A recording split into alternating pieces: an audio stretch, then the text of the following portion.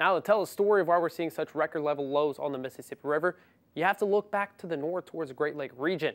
A lot of this area has been experiencing plenty of drought, and so a lot of that water feeding back down to the southern half of the Mississippi River, well, it's going to be starved of a lot of that water. So as it makes its way through St. Louis, still seeing a lot of extreme and severe drought, and eventually down towards Memphis, where they just recorded negative 11.85 feet for the river level, a record-breaking low that's been long-standing for quite some time, and actually going to cause a lot of barges to only be loaded to half capacity so they're not sinking too low and becoming stuck. Now, eventually, you're still going to see extreme drought even down in Louisiana, most of the state, so still seeing issues as it feeds back into the Gulf.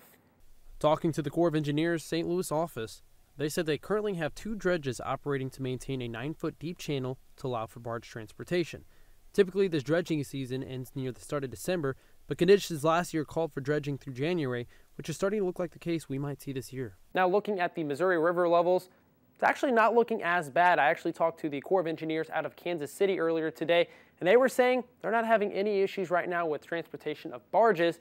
A lot of this has to do with kind of where that water originates. Saw decent amount of rain this past spring, and it's continuing to see a good area. Now, as we go a little bit further down to the southeast, back towards mid-Missouri, there is some extreme and severe drought that we've been experiencing for long-standing time, but a lot of that feeder water into our region actually not looking too bad. So although river levels are low, not causing any issues right now.